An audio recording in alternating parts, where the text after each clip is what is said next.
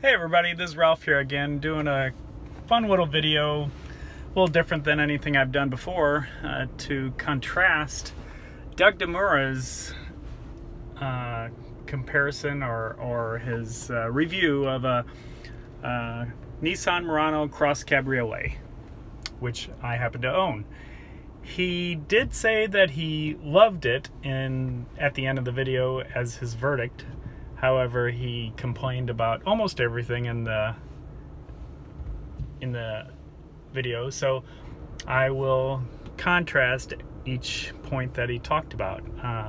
First of all, since you're looking out the back window, he did talk about the vision or the visibility out the windows. I don't know if he's ever been in a Camaro or Mustang convertible. This is a convertible, by the way. This one has quite a bit more. As you can see, the beach, and I'm inside because there's a little bit of wind here at Corpus Christi on the beach Sunday afternoon. Oh, and before I forget, my local radio station reminded me to share the verse of the day. Another blogger or motorcycle blogger had reminded me of doing this, so I wanted to do that real quick before I get too far into the video. Let me turn this off so you can hear me. I just use my notes app on my phone to write down verses that I want to memorize. Here's one, Matthew 7:12 from the NIV. So in everything, do to others what you would have them do to you, for this sums up the law and the prophets. Now, I always enjoy Doug's videos. He is humorous and very demonstrative with his hand motions and his voice and his expressions, and I'm not going to be that way. But I wanted to talk about a couple of things first, and normally I don't have my face on the videos, but I don't know what else to put on there. He talks about price. Price of the Nissan Murano was pretty high. It was like $47,000, and he compared it to you could have a BMW. Well, the only BMW and this is a 2011, by the way, the only BMW 2011 that I could find is a 328i convertible around that same price. I looked it up. This Murano is worth $17,500. A comparable BMW 328i is now worth $16,800. So even though they were the same price in 2011, now the BMW has lost more value than the Nissan Murano. And this is more valuable to me than $17,500 because I wouldn't sell it for $17,500. And the BMW isn't worth $16,800 to me because I wouldn't buy a BMW 328 for $16,800. It just isn't worth that to me. Now, there are some quirks with this car, I have to admit. One, the wind noise at, what are we doing right now, 60 miles an hour. The wind noise is pretty high for a what I would consider a kind of a luxury SUV. The navigation, if you can see that, isn't all that great. It doesn't tell you what road is coming up. It doesn't tell you some of the other things that my other cars do, like gas stations in the area, or can't search by restaurants or things like that. So you have to use your phone. Speaking of phone, the plug-in is way down there, so my phone is like way away from where I really need to be. The steering wheel heater turns itself on and off. It does have a steering wheel heater, which is nice, but it turns itself on and off, kind of like an oven would. Gets to a certain temperature and then turns itself totally off, which is really weird. The steering wheel will get cold again before turning itself back on. It doesn't get the greatest fuel economy for an SUV, for a V6 SUV, I should say. It's showing 19.5 average right now, and that's city and highway, and that's about what I average. and on the highway I might get 23, but which I don't consider great for a modern SUV. The seats are pretty flat, so as you can see, and the passenger seat is manual. I just showed the bar that you have to use to move the passenger seat forward and backward. The driver's seat obviously is power, but I had somebody get in the other day and they were looking for the buttons on the side, and when I said, oh, nope, you have to do it old school, he laughed. Doug also complained about excessive body roll, but this is an SUV, not a sports car, so yes, it does have body roll. However, I don't see it as excessive, and the steering is quite tight. Doug did complain about the speed of the Murano. Now, this isn't a dragster, so it's not very fast, but it's not too bad, and it sounds pretty good, actually. It is a CVT, so it doesn't shift. There's 60 right there, and it keeps pulling up pretty fast. And like I said, it's not going to win any drag races, but at least it's not going to embarrass you on the highway when you're trying to pass somebody. Here I'm going on to the beach, and this is where it excels because it is all-wheel drive. Now do that in your BMW 328i rear-wheel drive. You can't, because you'll get stuck on this beach.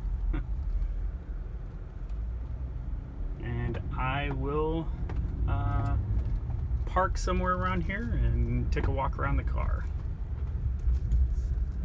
Here we go.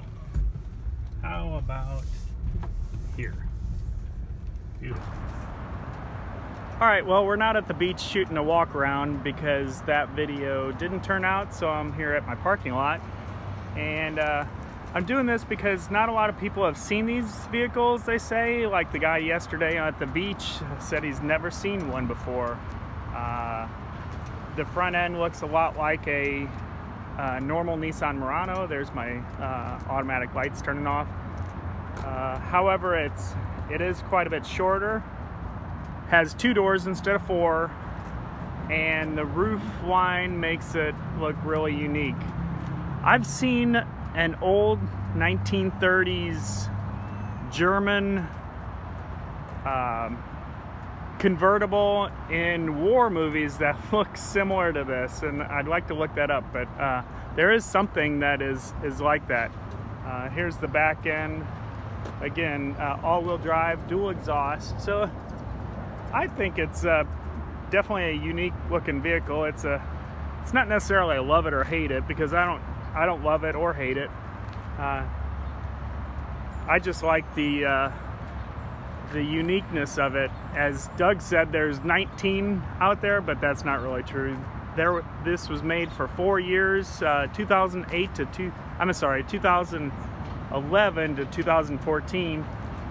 And this is a 2011. They didn't really change them, maybe a few minor things here and there, but it looks identical as a 2014. This one does. So they didn't make them in a whole lot of colors. This color, the cream that Doug had, I think there's a blue, there's a maroon, and there's a black.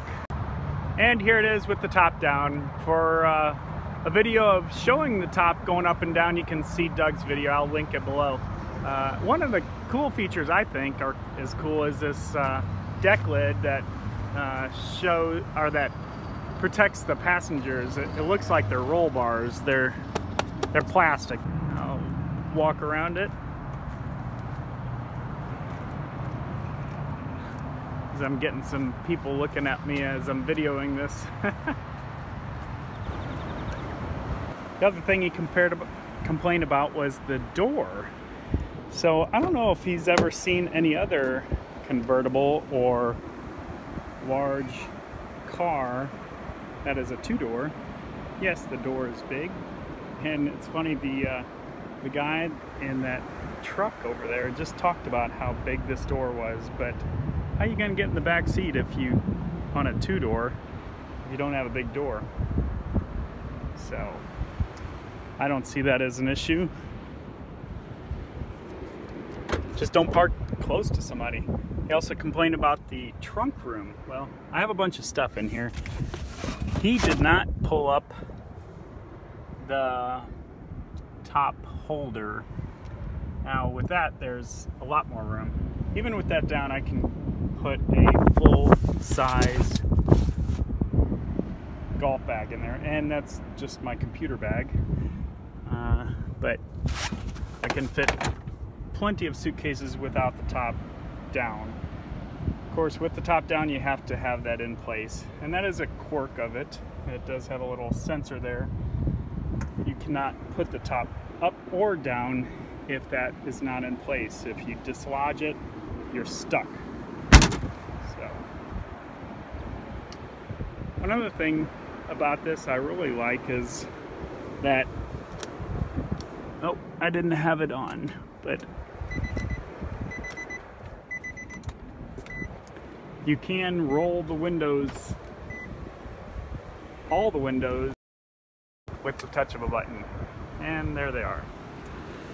So, what did he complain about? The styling. Yeah, it definitely is unique. And that's what I like about it. The guy that is right over there came over here and asked, what in the heck is this thing? You'll get that all the time. Oh, and he talked about backing up. Well, that's what you have a backup camera for. Sorry about that sun there. Another thing Doug complained about was the back seat room. Well, yeah, it's not too bad. You definitely can fit 2 adults in there. I've done it plenty of times.